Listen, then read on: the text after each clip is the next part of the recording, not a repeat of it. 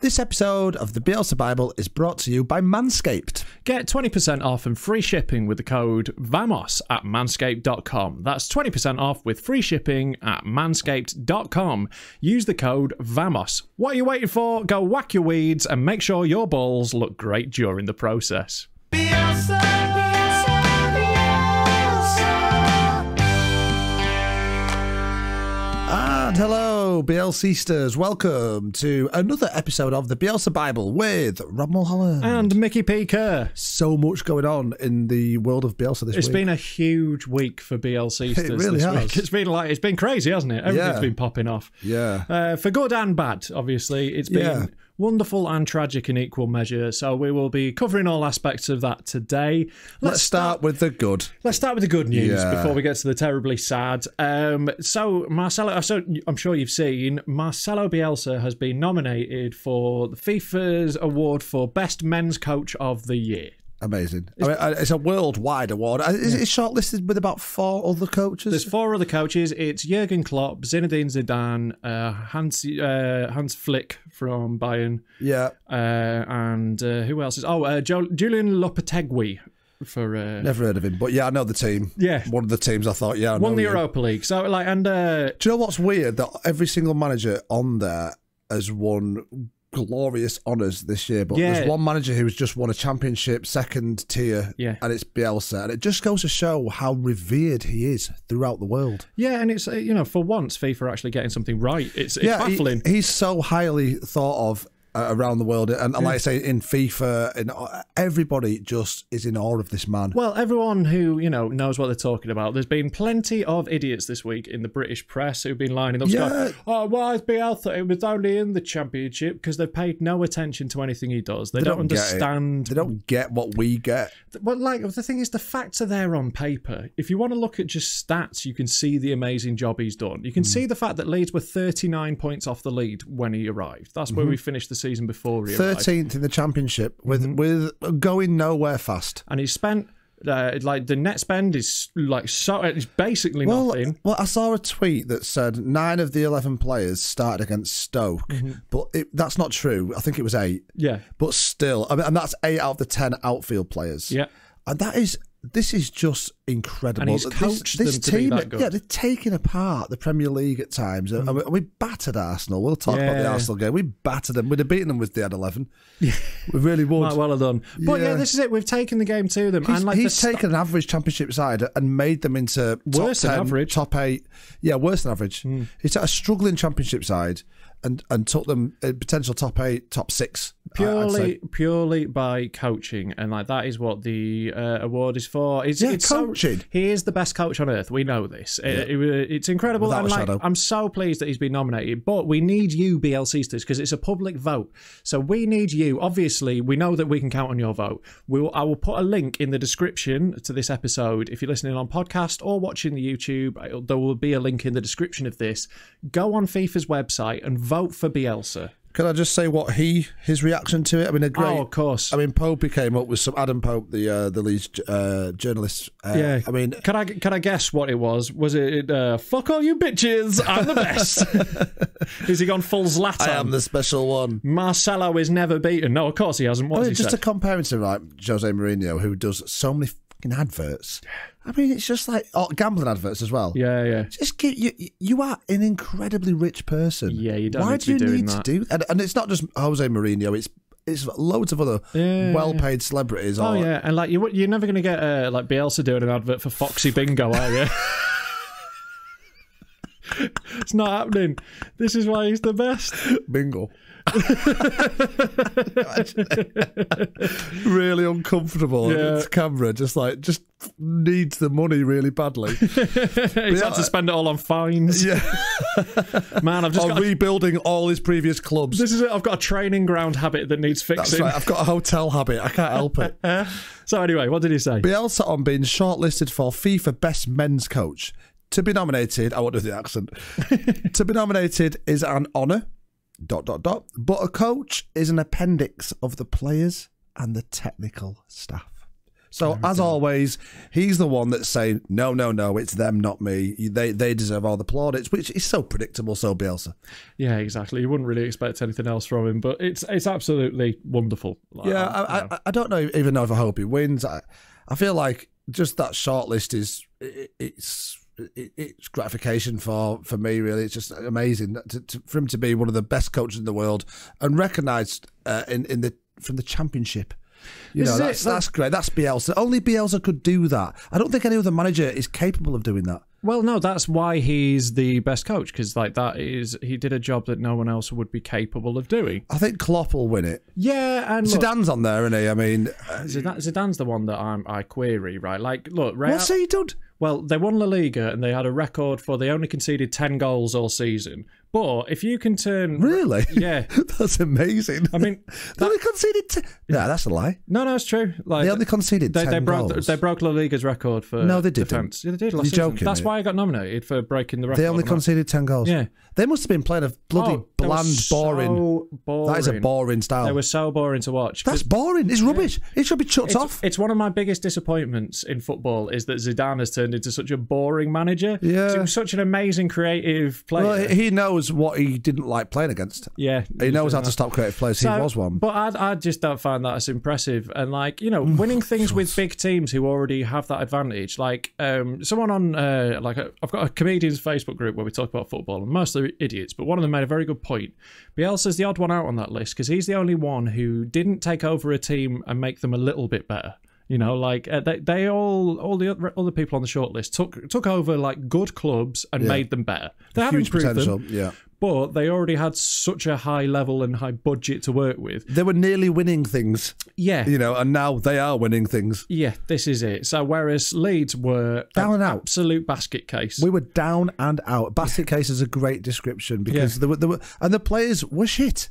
Yeah, the same players. They probably who thought still Patrick are a bit Bamford shit. Would do this. I mean, I can't believe it. We have got the man for man. When it comes to skill, flair, world-class talent, we are fucking nowhere in that league. We've probably got the worst. On paper, probably got the worst squad. Maybe Fulham. But yeah, maybe. Although Bielsa did say something great about Klitsch. Did you see in the presser today for the Everton game, which I think will win 10-0 at least, because that's what Bielsa does. It gives you that hope. So the Klitsch could be in any team in the world. Which is and that's a guy that's come from nowhere. Well, yeah, he was looking like he was out of the club. But is it? I think if you are measuring a coach, the way you do it is by the amount they improve the resources they're given. I thought we were going to say a meter stick then. You wouldn't even do a meter stick as well. You'd have a tape measure, not a meter stick. No, you'd just run out of stick, wouldn't you? You'd have to draw a little mark on his waist. Yeah, maybe do it with the old trundle wheel. Yeah, and just trundle wheel up him. Yeah. But no, like that's how you measure it. It's like in Formula One, right? It's hard to say who's the best driver because if you're in a better car, you're going to beat people in a worse car. Well, speak for yourself. Yeah, well, a Formula One driver will. Okay. But it's the same thing in football. If you're given a different club, it's either easier or harder in order to achieve. And like Leeds is playing manager mode on difficult level, isn't it? Yeah, I think that I could probably take over a world-class squad and win quite a lot of games by just going, you know what you were doing before, just keep doing it. Well, that's often what works at like really big clubs full of like Galacticos is the softer touch. It's what Ancelotti's good at. He doesn't overtrain his players so they like him. Yeah. That's a very different style. Look, if you could put like literally like my nan in charge of PSG and she's going to win the title in France. Yeah, she is. I'd like to see that. That would be incredible. Yeah. Barbara Hill going mad. Just dropping the front three. Yeah, she would. Like, to be fair, she'd strike some fear into him. Like, she would. So, yeah, maybe that's a move for PSG if Tuchel doesn't work out. Yeah, she'd be knitting him all the jumpers and stuff like where it presses. I've made you all a flapjack for half-time. Half-time flapjacks. But, so obviously, I think in terms of achievement, I think Bielsa's street ahead. So go give him a vote, obviously. Yeah. If you're watching this, you agree with us. So give him a vote and let's make him win because the amount that it will upset Gabby Agbonlahor is totally worth it. He will not go to the award ceremony, will he? Bielsa? No. He's not going to deliver a speech, is he? He might send one via He'll send his coach. Yeah, he'll write something. Who deserves it more? Yeah, exactly. So there we go. That is beautiful news that we're delighted about. Let's, shall we go to correspondence now and have a little bit of that? Correspondence. Okay, so thanks so much as ever for your correspondence, the emails, the tweets, what else do you do? YouTube comments. That's this the one. week we actually have an actual postal letter. No way. Actual bit of paper sent to us by Bishop Spragg. Bishop Carey Bishop Spragg. Well done, Bishop. One of our members of the inner sanctuary of the church. You may see there are some new stickers on the laptop today. Bishop Spragg sent us those, so thank you so much, Bishop Spragg. Big up Bishop Spragg. There's a couple of tiny spaces left on here, so if you've got any really small Bielsa stickers, send them my way, because I'd love to slap them on. I haven't got any, but I'll see what I can do. All right, well, DM us if you want my address. Oh, that's for them, yeah. You can do that as well. Don't DM me for my How address. How did he get you? Oh, he DM'd you for your address? He sent me a message, on Patreon. Spragg's good, isn't he? He's clever. So what he said here is, this is the note he included. Salutations, Blessed Father Rob and Father Micky. Thank you for getting back to me with a forwarding address. Please find stickers as promised. Many blessings, Bishop Spragg, and a Vamos Bielsa Carajo on it. Lovely. I love that. He's lovely. I love the way that all Bielsistas seem to write really well. They seem to be so polite. There's a lot of erudite Bielsistas. We love it. Yeah. And speaking of which, we have got another message in here. This one came from Javier Altimiras. Shall I pronounce that right? No, but I'm going to go with it. Altimiras. How do you spell Javier? Is it with a J? No, it's with an X. So it could be a Xavier. It It depends where you're from, how you pronounce an X in Spanish. Really? Yeah, because like Xavi, because he's from Catalonia, it's Xavi. But like a chav. Yeah, He's a bit chavvy. but then there's Xabi Alonso because he's from somewhere else. So it could be a it can also be a Hurries or something, I think, as well. One of them. What's with the upside down question mark? You just have that at the start of a sentence. You just have it at the start of a so sentence. you know there's a question coming from the start. Sort of makes sense. Really? Because it brackets the sentence. That's a better idea. Yeah. Because otherwise, in English... Because sometimes you can be reading something and at the end it goes, a question mark? Yeah, so you've got to do that. Yeah, so in the you last go... word. So I am... Yeah, because when you ask the question, it's like, you ask it... Do you think you ask it a little bit different? Yeah, you do, because I just did a different tone then. I did my Nice question mark at the start. Yeah, okay, let's continue. That's a better thing in Spanish that we should bring into the English language, but there's no room for that here now. We've got some correspondence. Thank you, Micky. Let's get back on track. That was a long, convoluted way. Anyway, Xavier, however you pronounce that, thanks so much for your correspondence. Xavier could be, I suppose. What it writes is, hi guys, the show's great. Thanks. That's always a good start. Start by complimenting. Love it. Here's a translation of Bielsa's famous definition of football. Cheers, Pedro. Oh no, this is from a different guy. This is from Pedro Micky. This is from Pedro. Okay. This is from Pedro. Yeah. Right. Javier has sent another letter that we'll get to in a minute. We're not cutting this, by the way. No, I know. Look, we're leaving this in. We can make me look a plan because I've been an idiot. Let's go with Pedro then. We'll go with Pedro. What's Pedro's full name? Pedro Gregro? I think I think the username was like Pedro Micky, but I think he might be saying your name. I'm confused. Anyway, Pedro, we'll go with. He'll know who it is. Let us know. Well, we've got another corrections to do in a second. Oh, great. Pedro, full of them. The show's great. Here's translation of Bielsa's famous definition of football. What is football for you? Asked the journalist. And Bielsa replied, we were all good friends. We liked to play together. We had a good time together. We tried to do our best, attack a lot, and then get it back with the illusion of attacking again. And we hoped for the company of luck. That's football, guys. That's amazing, isn't it? Yes, one of the best. We hope for the company of luck. Yeah, that's football, guys. That's football, guys. That is. It's playing with friends and it's attacking. No one goes. Do you see that? When you're with your friends in the park doing 1-2s? 0-0 last night. Yeah, but you do 1-2s on great passing moves, 2 or 3 of you, and that's the buzz, innit? Yeah. And then you're like, he passes it to you, it goes through your legs, you let it go, the other guy passes it to you, and you score. Yeah. It's like, that's like great. That's the joy of Bielsa. No one goes like, let's defend together. Yeah. You must be a solid back four down the park. No, yeah, exactly. Got to play a bit of Catenaccio. Yeah, with the offside, and you bring your mate who's just lino flag as well. No you're one fucking grows offside at the park, you dickhead. Like no one grows up dreaming of being a defensive midfielder. No, they don't. They don't, do they? Or a linesman. Anyway, I don't know where that linesman came from, but yeah, because we want to attack, and it's about, you know what, and that says about a lot about Bielsa's theory on football and what he tries to do at every club he goes to is bring the amateur spirit. We've heard that before. The amateurs bring the park like you play with your mates. Bring that to the stadium. Yeah. And that's what we want to see. That's what football's about. It's about friendship. It's about winning. It's about scoring. It's about winning in style, isn't it? That's what you dream of doing. We actually asked Ricardo Lunari basically this question, so that'll be later on in the interview. The correction, I've just remembered, from last week, we've got to make a correction. We get things wrong on this show. We're happy to correct them. We're good at getting things wrong. This one was a pretty stellar one from us. Last week, you may remember us being confused by Aussie rules football in Saint of the Week. There was an Aussie rules player who shouted out his opponent basically in his victory speech. It was like really graceful. And what was his name again? Cam Munster. Cam Munster. Well, you've munstered that from nowhere. Thank you. And like we were saying how confused we were by Aussie rules. Well, it turns out we were so confused it was the wrong sport. Yeah, he's a rugby league player. I just saw an Australian with a rugby ball and thought it was Aussie rules. God. Happy to clear that up. Very sorry. I love rugby. By the way, Australian rugby league is amazing. It's better than English rugby league. Well, I know what's going on in rugby league at least. Anyway, there we go. Happy Unless to clear it's that Cast up. Tigers, of course. Apologies, because, you know, rugby league is the good rugby. Right. Yeah. Well, and well done to Cam again. You've been Saint of the Week last week. Let's remember you once again for your incredible deed. Yes. Now, we will get to Xavier, and I'm going to say Xavier. I'm going to say Xavier. I'm going to say Xavier, and here's the reason why. Right, Okay. Let's go into his letter.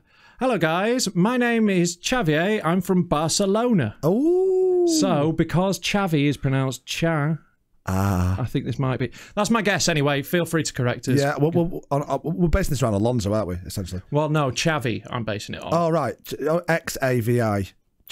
Xavi. Barcelona Xavi. Yeah, that's the one. Xavi and Iniesta. That's what I'm talking about. What a midfield duo. They weren't bad. Anyway, my name's Xavier. I'm from Barcelona, Spain, and I'm a huge Bielsa fan since the early 90s. I want to share some of the best stories about Bielsa. Both stories are told by a well-known sports journalist and friend of Marcelo. I attached the original video in Spanish just for your reference. We will link to that in the description. This is good. It's not praised the podcast. Could have been better. But well done for it. Just sounds great already. It's really nicely paragraphed off as well. Yes. Every time it's great, isn't it? Every time.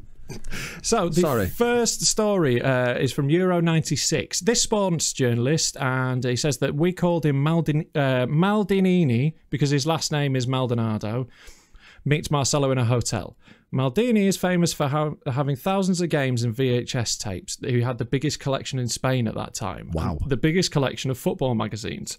Maldini loaned Marcelo about 40 or 50 issues of the magazine African Soccer, an English magazine all about African football. Of course, that's what Bielsa wanted. Yeah. Maldini tells him, take them, Marcelo. Give them back to me whenever you want. A day later, first thing in the morning, Marcelo shows up at Maldini's room with all the magazines. Again, like 40 or 50. Maldini says, Marcelo, what are you doing? I told you to keep them for a while. Marcelo's answer was, no. I read them all already. I spent the whole night reading them. He doesn't sleep. He doesn't sleep, does he? It's amazing. How do you consume that much information? He must have like 4 on the go at once. I don't think he sleeps. I've no idea. He's incredible, isn't he? Yeah, he's like Fight Club, isn't he? It's a level of processing of information that is at a level that I've never encountered. Like being able to take in that much information. Yeah. And learn it that quickly. Like, this is why we say the man's a genius. Do you ever read a book and then like you get to the end of a page and like you just like, I don't know what I've clue. Mate, that is my whole experience of reading everything. Yeah, me too. So what's the point in that? Mate, I can get to the end of a fire exit sign and not remember what I've written. Yeah. Fuck away, yeah. I'm just like, by the end of it, like, fire what? Why is it warm in it? Is it warm in it? So anyway, that's the first story. And look, right, that story one off to a flyer. If that was your whole email, Xavier, you'd be message of the week smashing it. We've got another story, Mick. Here we go. In the same email, there's 2 stories. I love this. I love this guy. Maldini used to work for Bielsa. Having one of the biggest collection of VHS tapes, Bielsa used Maldini as some kind of video assistant. When he was coaching Argentina, Marcelo asked Maldini for all the games on VHS of Zanetti. Javier Zanetti. Yeah. Used to play, famous right back, used to play for Inter Milan. He was a great player. Yeah, brilliant. Maldini gave it to him, and Marcelo was not happy about it. He said, no, I want all the games, even pre-season. So Maldini gave him those also. Marcelo's not happy again. He said, I want all the games, even the ones that Inter played against amateur teams. Remember in the 90s, it was common for big teams to play against amateur teams during pre-season. Maldini said, why do you want those against amateur teams? Why? What are you going to learn? And Marcelo's answer was brilliant. He said, really simple. If I put Zanetti as a winger and he tells me I've never played as a winger, coach, then I can tell him that's not true. You played as a winger once in a friendly game against Caporetto. Brilliant. I mean, yeah, and he says, you'd be scared if your manager said that. You're like, fucking hell, mate. You know more about my life than I do. He says, hope you enjoy both stories. Thank you for everything you're doing. Xavier, amazing. Thank you for Xavier. that. Those are so good, aren't they? What a great city Barcelona is. One of my favourites. Yes, amazing. It's just incredible. Right, so that also answers a bit of our question. We've talked about this before. We wondered where Bielsa got all these tapes from. Yeah, that's right. One of them's this journalist Maldonini. The journalist. Yeah, that's amazing. Well, thank you so much for that. We're learning so much more about Bielsa in every episode, aren't we? And that's the point of this bloody thing. Yeah, exactly. Like, those are awesome stories. Absolutely love those. So, I'll pop a link so you can watch the video in Spanish, because I know, mate, literally like a third of our viewers are now Spanish. So, really? Hola. Hola. Hola. Yeah, you say hola, you don't say the H. Oh, yeah, I keep forgetting the wrong way around. Hola. Hola. Hola. Ole hombres and... Yo quiero bebe leche. Bebe leche. Yo quiero bebo leche. Apologies. That means I would like to drink milk. I was about to say, I'm sure that's milk, isn't it? Smashing it. Yeah. So there we go. Thank you so much. That wraps up our correspondence. Loved it. Thank you so much. Bebe. You may have noticed that this episode is sponsored by... You may have noticed at the top of this episode, it was sponsored by, and still is. This episode is sponsored by Manscaped. Sorry.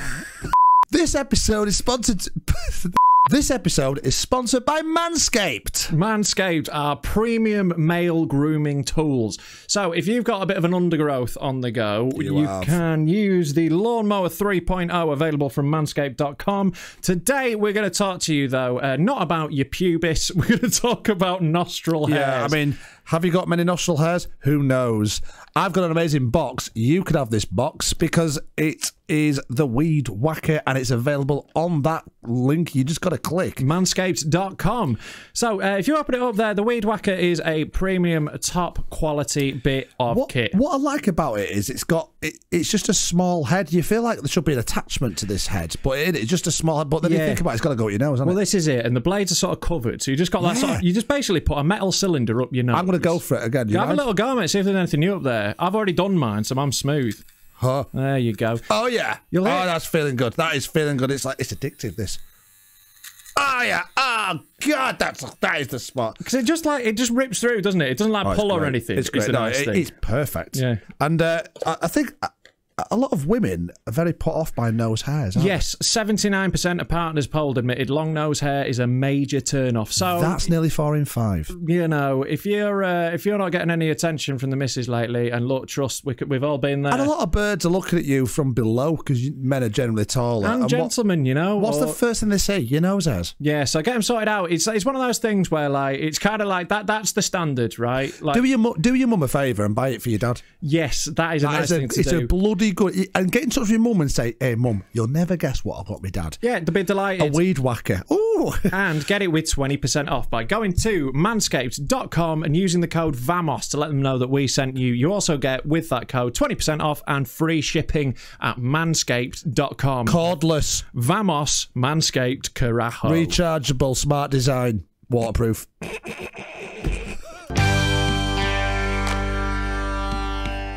So now let's have a little look at the week's games very quickly. Obviously, first and foremost, Leeds United drew 0-0 with Arsenal. It was a great 0-0. It was. We battered them 0-0. It was proper one of those. Hit the post 3 times. It was very Bielsa-y, wasn't it? Yeah, Rodrigo looked great. Bamford was unlucky. I thought his strike actually, where the keeper put the ball with the right foot. Oh, there's a couple of really good efforts. And that header was a good bloody header. It's a really good header because this is what I think people forget sometimes. These players, now we're in the Premier League especially, you're up against some of the best goalkeepers in the world. Yeah. You've got to hit corners. you can't just get it on target because it's getting saved. You've got to hit it hard into corners. I think that championship, in the championship, I think Bamford's got one of them in the back of the net. It's particularly that one, the saver when he hit it behind the defender into the bottom left with his right foot, and it came at him quickly. It was a really good strike. Yeah, it was. He played Keeper well. got down to that. The whole team was fantastic again. We battered him. Didn't get the rewards they deserved. Do you know what? Credit to Meslier, because we did batter him. Saka is a great little player. Yeah, he is. Really good. And he getting forward on the break, he had a one-on-one, and Meslier was brilliant when he was scrambling. Staying on his feet. Boom. Yeah, Brilliant. really good. That was, he didn't do much wrong, Saka. No. And that's a game that we lose if we've got a shit keeper. Yeah, it is. So we're desperately unlucky, I thought. We were. Like, the whole team was fantastic. We battered him. We spanked the crossbar that many times. It's just unlucky. Those games happen every now and again. It's coming for Rodrigo, isn't it? Yeah. Oh, and when you look at the stats, you just cannot. You cannot underestimate the job that Bielsa's doing at Leeds and how dominant we are. At some point, both Rodrigo and Rafinha are going to score screamers. Like, I just feel like we're about to go on a run where we have 5 or 6 on the trot. We're looking great. I think it starts against Everton. You know, I think they've been really unlucky. I think they're a perfect team for us to go and play against. I don't think they're not. Everyone's vulnerable. There's no one that is invulnerable. I think Liverpool. They're not fit. I don't think Everton are as fit as other teams. You know. Oh God, I can't wait. Hector Bellerin did say something. He said, when you sat at home, you don't realise how hard it is to play against Leeds. Yeah. They know how they want to play and they go about it. It was really, really complimentary about Leeds' style of play. I thought that was a nice thing to say. Yeah, I like Hector Bellerin. He seems a good lad. So fast as fuck. Yeah. So really good, really encouraging. I think we take the positives from that. We battered him. We think about last season, we lost 1-0. We battered him in the first half. The second half, we were dominated.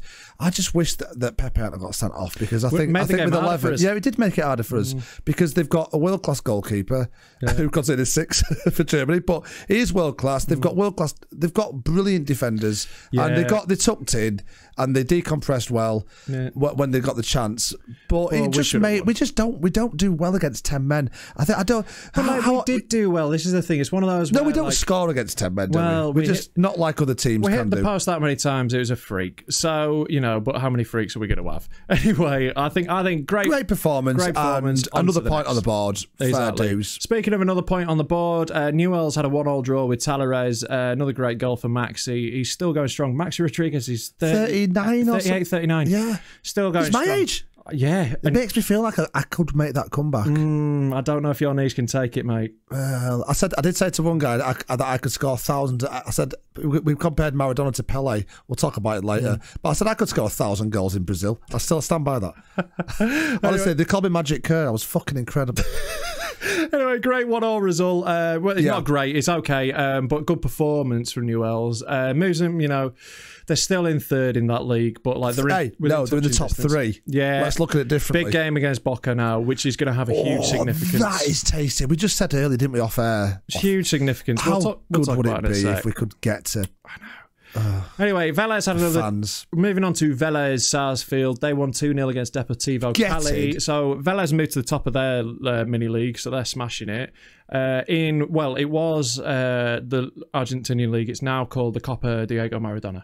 Tournament. That's lovely. Dead cool. Bilbao beat Betis 4-0, so they're up to 8th. Was it fake Betis? Which one was it?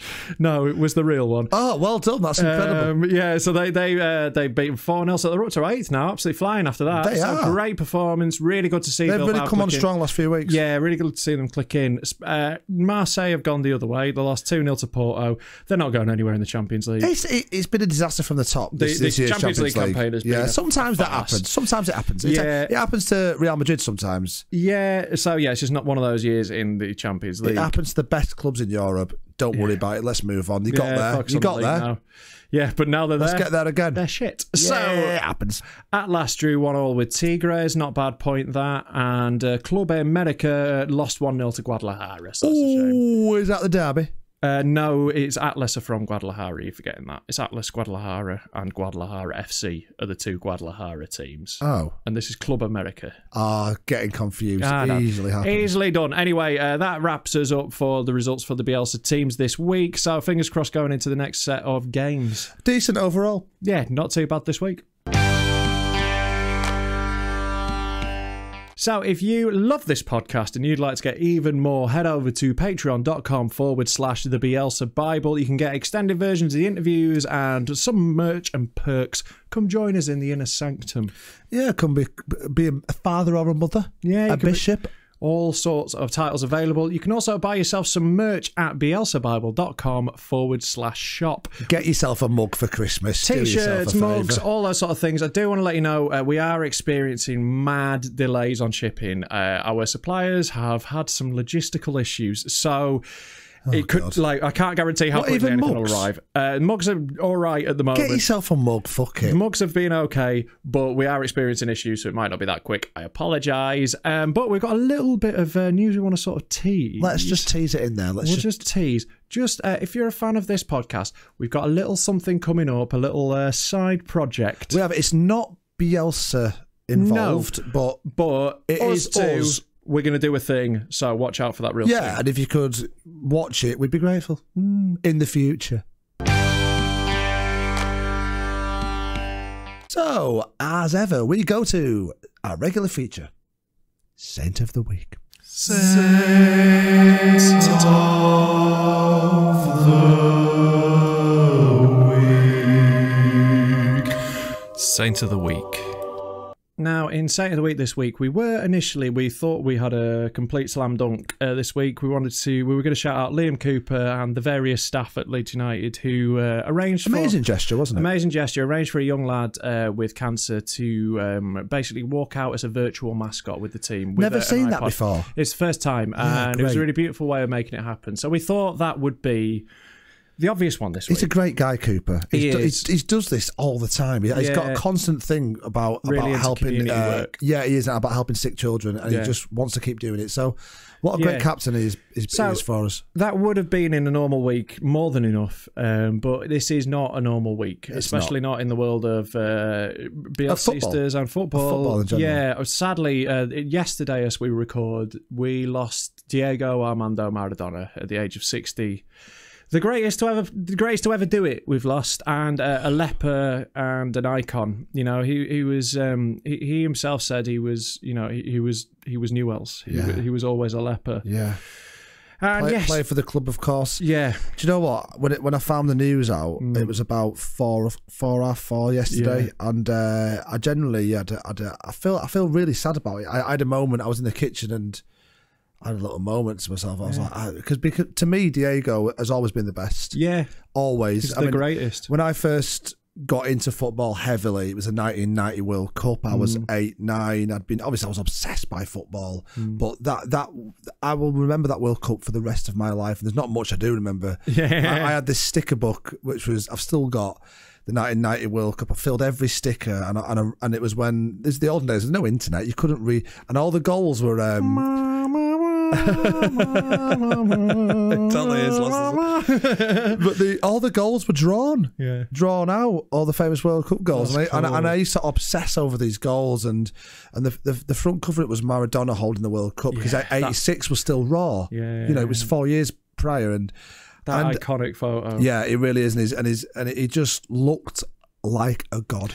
Yeah, he's just like, he's the coolest player to ever play. Like, he just by far, because he was so naturally gifted. It just seemed like it just came to him so easy. And then he's the most naturally gifted footballer there's ever been and there ever will be. Yeah, and like I've seen some like sort of like obituaries and reports that are like his lifestyle off the pitch tarnished his reputation. Did it hell? I fucking love that. Did it hell? He's a legend. The more drugs you take, the better you are for me. Well, like, the more prostitutes and drugs.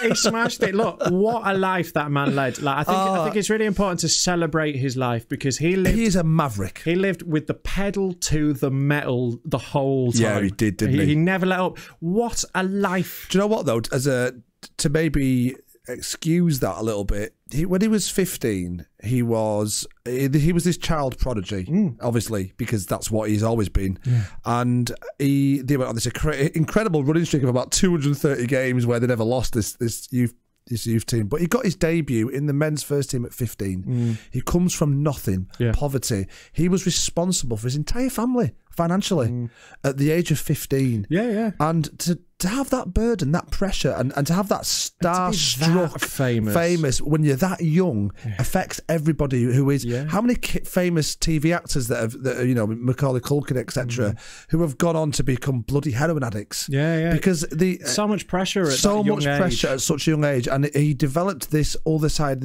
Apparently, there's the Diego, who's this loving, kind, really gentle soul, and there's Maradona, who is the person he developed to try and cope. And I think that you know, it comes from a background where I think, you know, they had nothing. He was literally the breadwinner at 15, and it was before that because it was expected. At 14, they knew he was going to make a lot of money. It was, and it could have gone wrong at any time. He could have got injured. You break your leg. He had a great playing partner who played with him. He did get injured, never made it.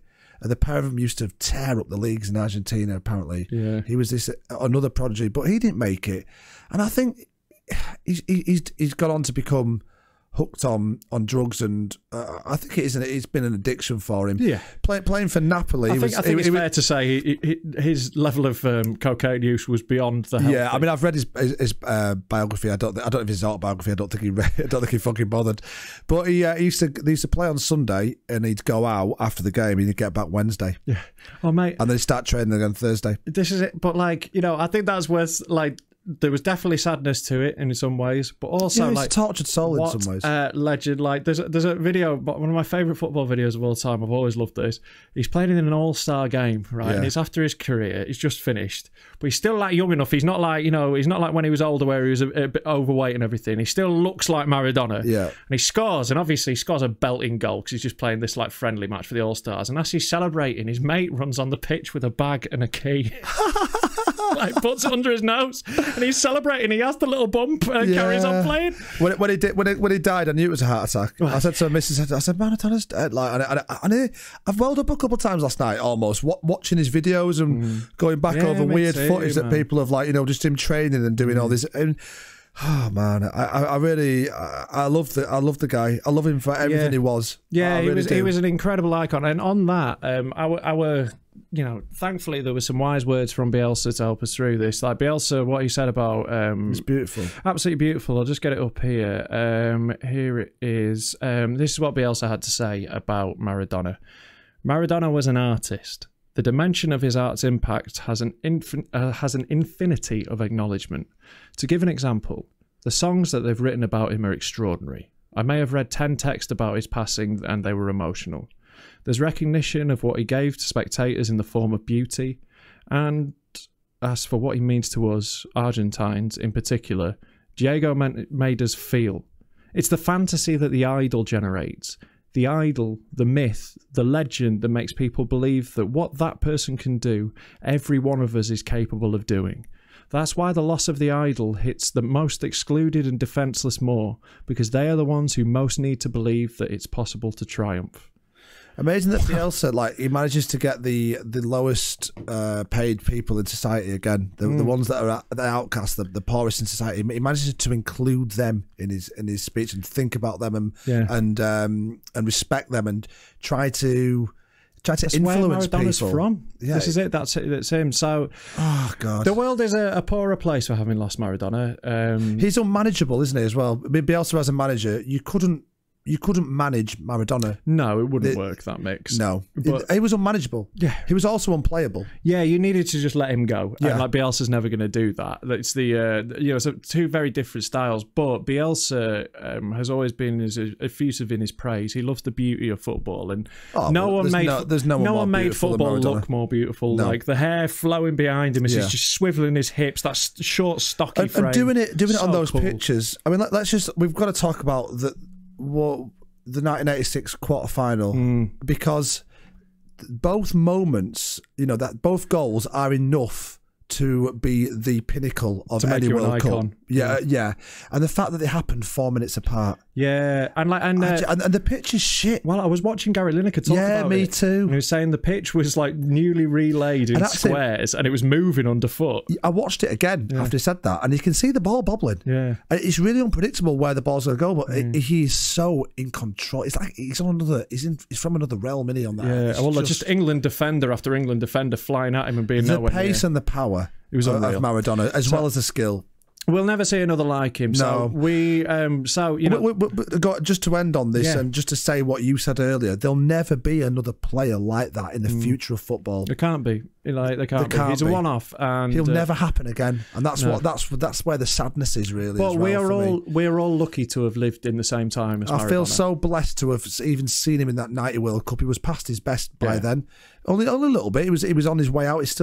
He was still incredible, and he still dragged a really average Argentinian side to the bloody final again. Yeah, and he was loads of fun, Maradona. Oh, he was so fun. So yeah, we're dead sad to lose him, and so it felt there's only one person who here in England he's hit us hard. He's hit us hard. I mean, and that's England, the biggest rivals really in some respects. And Argentina and England have got a huge rivalry. Yeah, and believe me, there's a few gammons, the same ones that don't like Bielsa. It's the same ones that don't think Bielsa. It's just Peter Shilton. Peter Shilton is still grumpy because he got out-jumped by Maradona. And a few who work for the Telegraph and stuff like that. They just don't fucking like foreigners. No, they're idiots. But over here, we must say to all our Argentinian Bielsistas, and he is an icon over here as well. And we love him. He transcends nationality. He transcends sport. And just like in the same way Bielsa does. So we wanted to dedicate Saint of the Week this week to saying rest in peace, Diego Armando Maradona. Thank you for everything that you gave us, Diego. Thank you so much. Thanks for the ride. It was incredible.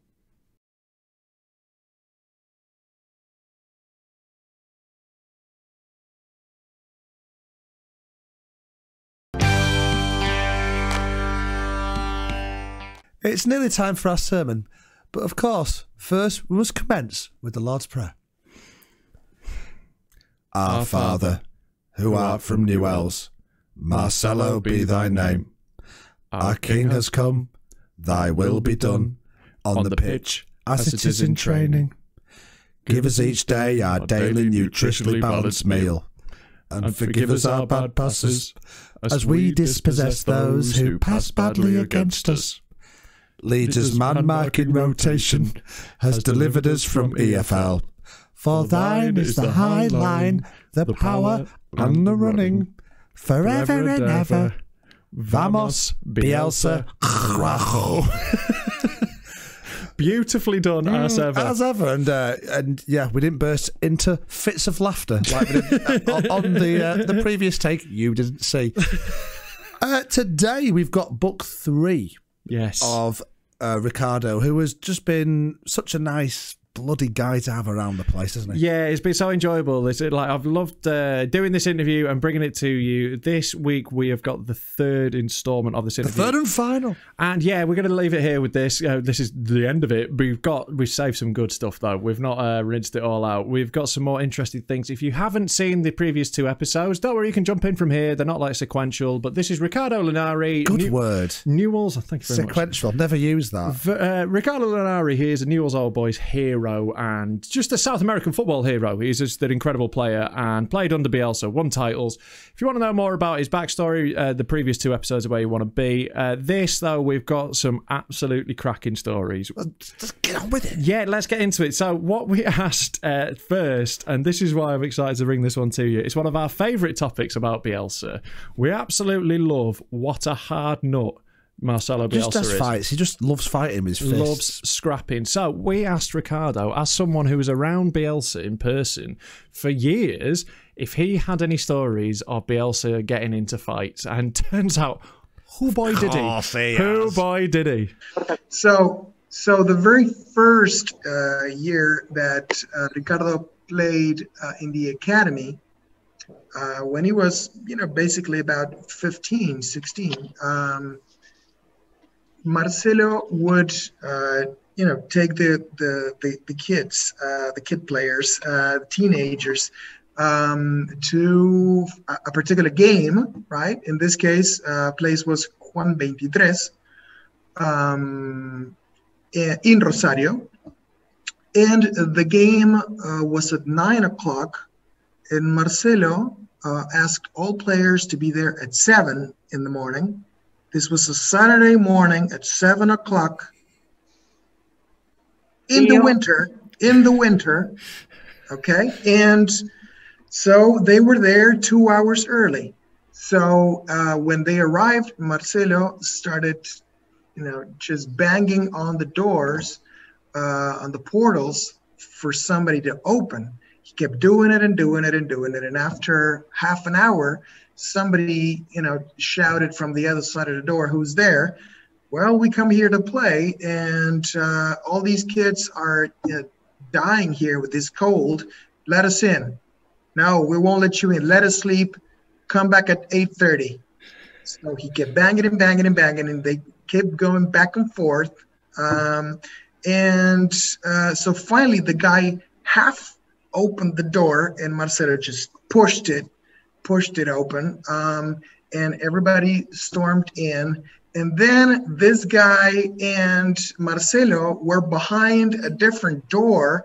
Well, all the kids were on this side, and so Ricardo, all he could hear was bang, crash, boom, bang, kaboom. And after a little while, they came out, and this guy looked in complete disarray.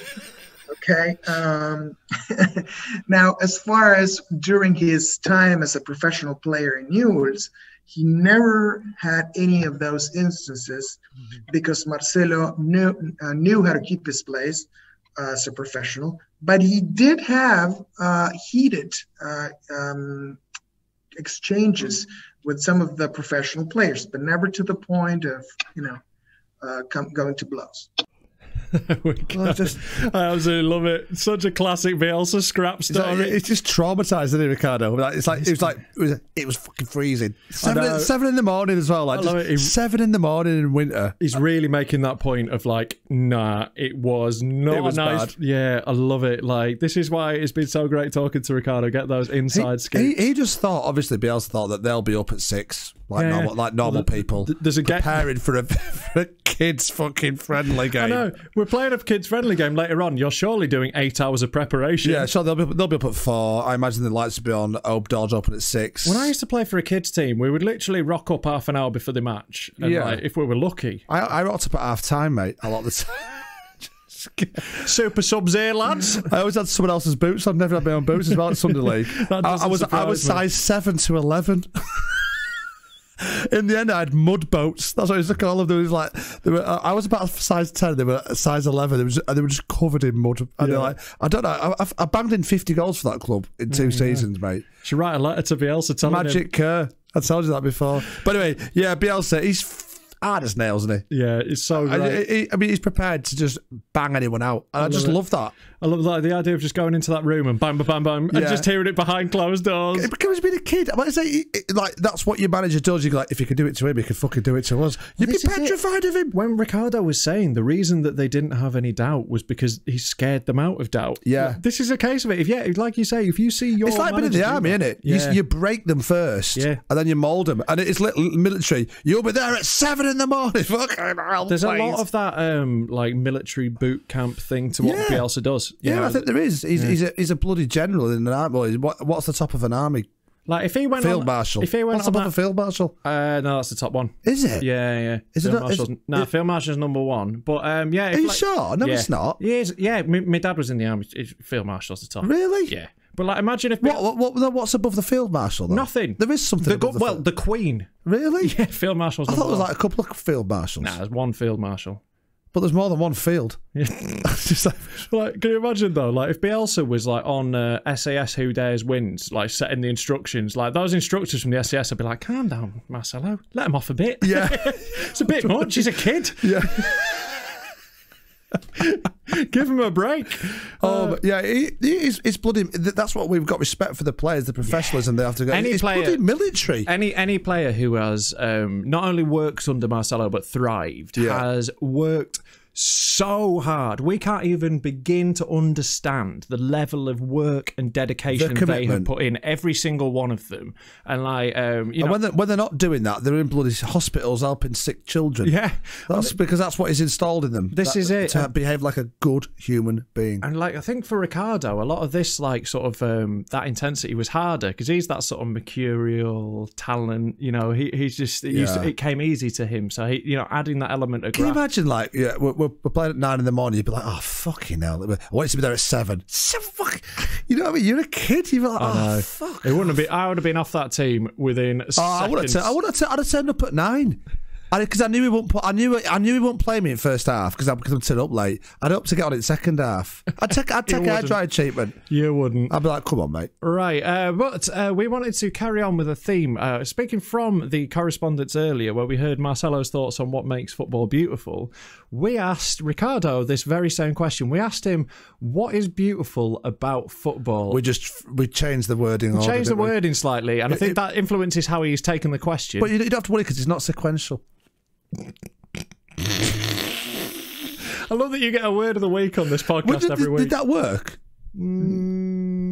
Sort of, yeah. Almost. In a kind of non-sequential way. So I laughed at the first part of Ricardo's answer because it's so graphic. He said that the most beautiful thing he finds in football is the goal in front, the goal area. The opponent's goal area. That's the most beautiful thing for him. Yeah, it's very vivid, right? So he likes to be more of a protagonist than a spectator of what the other team is doing. He likes to go for the opponent team's goal area than to keep zero in his own goal. That's why he does not particularly enjoy Simeone's, Mourinho's, Gattuso's style, but he rather enjoys Klopp's, Guardiola, and Bielsa's, whom he considers the number one in this type of football. We agree. He likes to watch the type of game as that of Liverpool 4, Leeds 3. He likes Premier League type of football, offensive football. He likes high intensity, the type of high intensity that Marcelo taught him about 30 years ago. And he was a first division head coach in Millonarios of Bogota in Colombia, where it was not uncommon at all to see the type of results that went 6-4, 3-2, 7-2. He would tell his players that he did not care how many goals they allowed, as long as they scored one more. That would make him happy. And he does not like to play sitting back, waiting for the counterattack, but he likes to just be very direct. And he attributes all this to the influence of Marcelo. The Kevin Keegan of South American football. I know. I love it. Right, even if you are committed to that, why would you tell your players that? That you don't care how many you let in? Let in his defence, don't worry about it, lads. Yeah, but they're on the attack, just have a chill pill. Your keeper's just having a fag. All right, it doesn't matter how many goes in. Couldn't care less. It's the striker's fault if we lose. No, it's brilliant, though. What that is the philosophy that makes great football, isn't it? Yeah, and I love his answer about the opposition goal. I just love watching a football goal. I have a little park nearby me, and there's a couple of football pitches, and I sometimes go walking there with the kids, and I always end up, staring at it, getting lost. It's beautiful. Just the imagination of me. I even play the game in my own mind. An empty goal is just possibilities. Just possible. Even an empty football pitch, it just looks beautiful. There is something about it, totally. And yeah, Ricardo saying that, I could totally see that he was saying as well in his game, that's his focus. That narrows in on that. When I was a player, I used to watch that. Sometimes when the ball's out, I used to just look at the opposition goal and I want to fucking hit it in there. Yeah. Look at the top corner. I just know where it is. So I love it. And what I love about asking Ricardo this question is it reveals a lot about a person, doesn't it? The way they take that very vague question. And Marcelo took it in a really philosophical way, and Ricardo took it in this literal way, beautifully practical way. He talks about his passion for attacking football. Yeah, I think that's what he enjoys, and the way that the Premier League is a big draw for around the world because it is attacking. And Marcelo's become the best attacking manager in the best attacking league. Yeah, and you've got other shite managers that are trying to stop it happening. Yeah, just stop being so shit.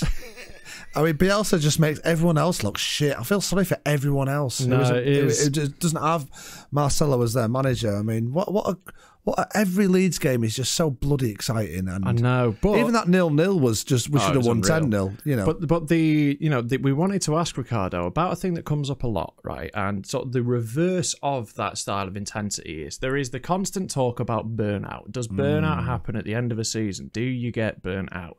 So I wanted to ask him at the end of Newell's victorious season when they actually won the league, were you burnt out then? Was that a thing that you experienced at the end? I asked him, just to round up your question, Rob, about Marcelo's departure from Newell's in 1992, having won it all. Was this the first case of the type of burnout that you're talking about? Certainly a lot of people seem to think so.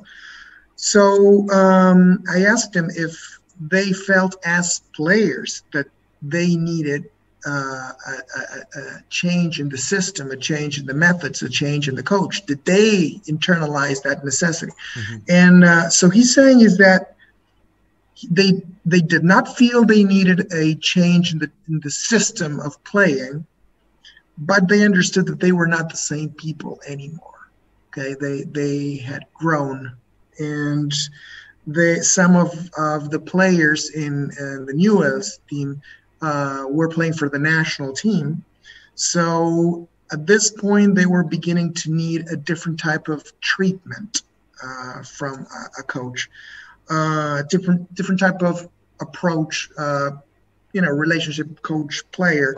And Marcelo, understandably enough, Ricardo says, was not willing to change his approach to players with the same kind of intensity that he displayed and demanded, and precisely because of this, without any problems on either side of the fence, and respectfully, he stepped aside from his position when he realized that he could not ask the same or even any more from those types of players. So before any problems arose, before any arguments arose, he stepped aside. He realized this himself.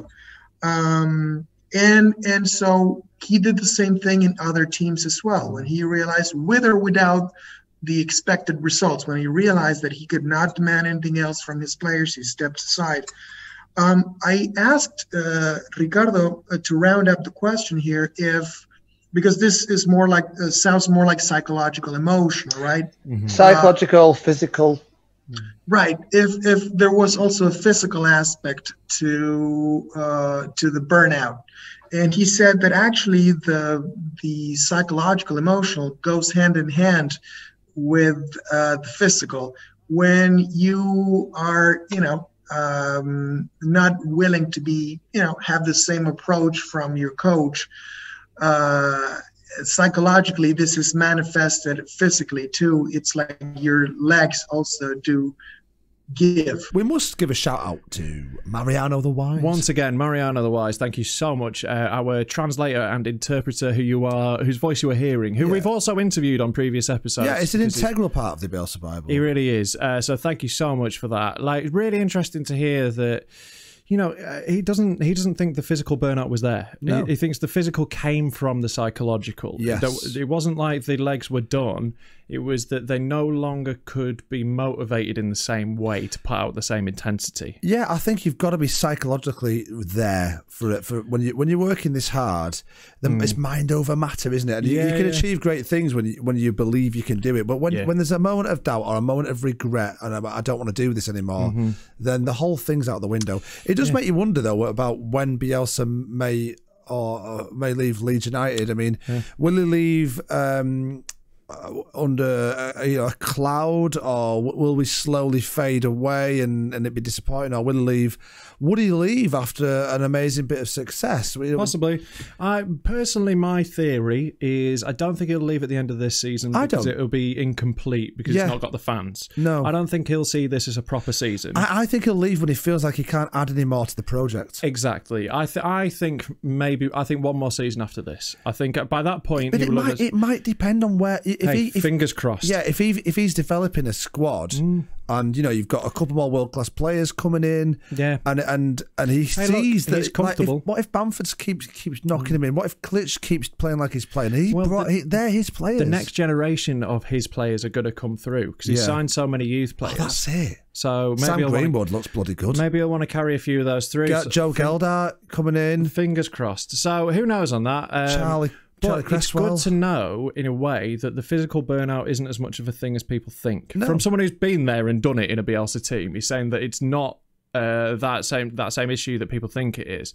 So as long as people, as long as the players are bought into Bielsa and they're still growing, stay positive. There's no reason we can't. So we wanted to ask one more thing from Ricardo. We wanted to know, did Marcelo ever reveal a personal side to him? Like, we cover a lot of the technical. We wanted to know, did that ever happen? Did he ever reach out? Yeah. No. So no, not really. Marcelo does not mix the sentimental with the professional, and so he never got to know that side of him. And he's saying, funnily enough, that even participating in a barbecue, in an asado with Marcelo, is boring because the guy will not talk about anything other than football. Like, isn't that great? It's exactly kind of what you'd expect. Nope. Yeah, a barbecue with Bielsa. God, for what I'd give to be at a barbecue with Bielsa and talk about football, though. Like, you're not doing that every day. Oh, yeah, completely. Him every day. Yeah. This is the thing, right? Ricardo absolutely loves Marcelo. Like, he does. Loves him. He's he credits like his whole life to Marcelo and adores him. But as someone who adores him, well, he has those things where he's like, bloody hell. I think they've got quite an intense relationship. Oh yeah, they've been really, through a lot together. Really intense. And yeah, so he's it's in the spirit of fun he's saying this, but I bet it's true because he doesn't want to talk about anything but football. So, and like, if you're a footballer, like, we're comedians. Well, he's a footballer. Talk about football to footballers. That's how Bielsa rolls. You do a bit, but like you must have been with comedians hanging out where they just won't shut up about comedy. And eventually, it's like, look, they don't talk to me, mate. You know that. That's true.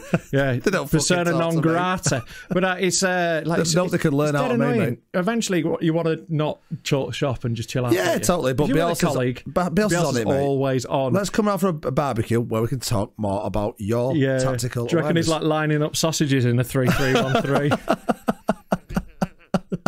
He's got a little penalty area with the burger as like the semi. This is it. He's doing all like macking out such formations and that. Yeah, right. And when we get to the final third, we play it around the corner of the cob.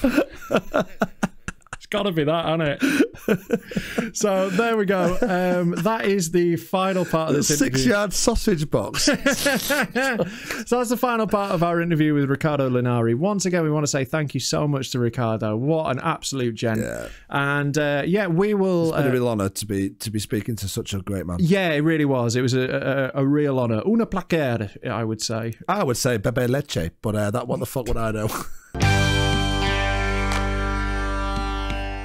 So, reflections, what have we learned?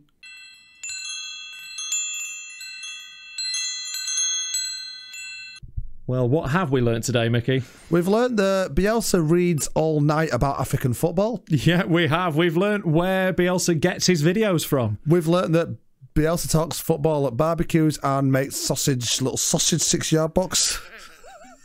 He's learned that he will know if you've ever played as a winger, even in an amateur game. Yeah, we have learned that a coach is merely appendix, thank you, of the players and staff.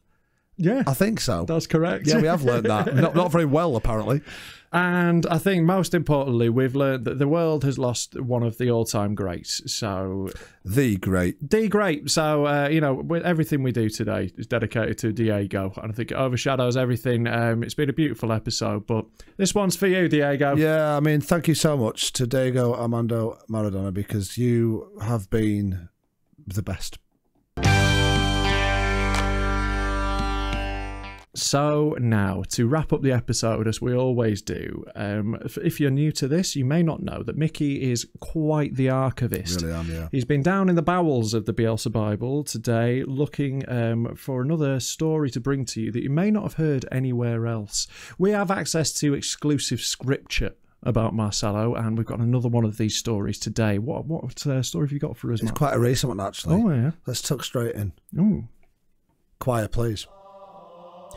One wintry afternoon, Luke Ayling and Matthias Click were walking round a park, North Leeds, with their families, enjoying the fine scenery. 2 lovely lakes, an array of Victorian bandstands, and of course an overpriced cafe. The perfect family day out. Great for the kids, this place, isn't it? Said Matthias in a really fucking weird accent. Well, it is now that Jimmy Savile doesn't live here, replied Luke with a cheeky grin. Jimmy Savile? Who's he? Well, you don't want to know, really. Put it this way, he's almost as bad as Frank Lampard. As the 2 men contemplated such a horrendous human being, an eerie silence blew across the cold wind. Without warning, they simultaneously unzipped their trousers and began to casually shave their balls. It had become second nature to all Leeds squad now. Showing your well-pruned ball sacks in public was akin to a mother breastfeeding a newborn baby. It was natural. It was all part of God's plan. They're looking great, said every single passerby. Manscaped, shouted the lads in unison. Suddenly, the squeaky sound of rusty wheels and snapping of twigs and undergrowth could be heard as Luke and Matt turned their heads to see Ian Pervader stumbling into view, pulling behind him a pedalo. Not again, whispered Ayling. All right, lads, thought I'd have a little go in the lake. There's room. Fancy joining me? Pedalo's a wicked idiot, man. As everybody stared in disbelief, Pervader casually launched his pedalo into the freezing lake and jumped aboard, his little legs pumping furiously as swans and ducks alike flew through the air, panicking and squawking at the invasion of their watery home. Within less than a few seconds, little Ian had reached the middle of the lake, where he began to celebrate wildly. Now this is fucking living! Shouted Ian Carlo, as a strong gust of wind blew him off the pedalo and into the shallow waters. Oh no, those waters are nearly 3 feet deep. He's going to drown, shouted Glitch.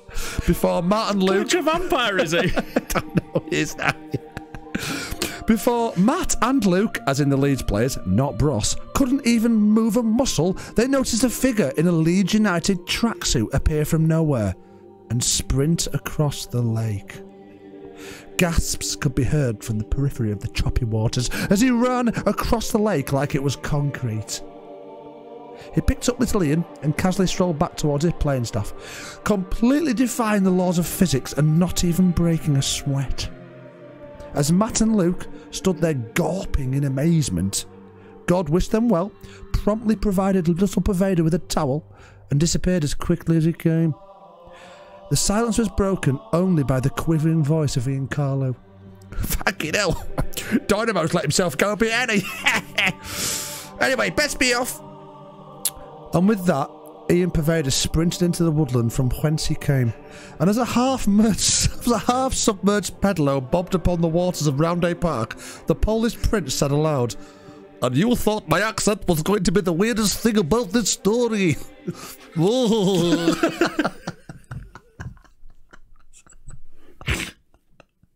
So does Ian Pervader live in the woods? Yeah, I think so. He's a little elf, isn't he? He's like Ewok. I mean, he's an Ewok, isn't he? Scurries off into the undergrowth. You know. Yeah, just from like Hackney Marshes, isn't it? Where they fucking came from. Oh, God. Well, what a fantastic find that parable incredible, was. Really. Fantastic. To come across that scripture. I can't believe that actually happened. I know. It's incredible. Yeah, loads of eyewitnesses. Thank you. Another crafty mention for our sponsor Manscaped there as well. Manscaped.com / use the code VAMOS to get 20% off. Just do it. Bloody get you free postage. Your dad needs that bloody weed balls whacker. And nose sorted. We will, if you want to support us on Patreon, it's patreon.com / the Bielsa Bible. Get us a lot of extras. And what else do I need to plug? Oh, if you want to email us, it's thebielsabible at gmail.com. Oh no, it's not the. It's Bielsa Bible without the. Just Bielsa Bible. Just fucking tweet us. It's on the screen if you're watching. YouTube comments, keep them coming in. We're loving those. And the emails. Yeah, all Make the sure correspondence. You're subscribed. Thank you very much. If you're not subscribed, do it. For Christ, for crying out loud. So thanks so much. It's been a pleasure as ever. Yeah. But we end as we always do with those three beautiful words. Just before, should we say gracias Diego? Yeah.